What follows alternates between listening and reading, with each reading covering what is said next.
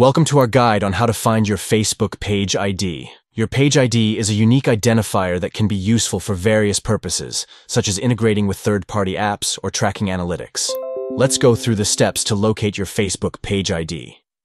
To get started, open the Facebook app and log in to your account. Once logged in, tap the menu icon, denoted by 3 horizontal lines. Scroll down and select Pages from the menu. Next, switch to the specific page for which you want to find the page ID by tapping the down arrow next to your profile photo at the top of the screen. Select the page you wish to switch to. Now, tap on your page's profile picture. Then, click on the Edit icon located at the top right corner of the screen. Scroll down and find the option to edit your About information at the bottom of the page. Tap on this option. Under Page Transparency, represented by a flag icon, you will find your unique Facebook page ID.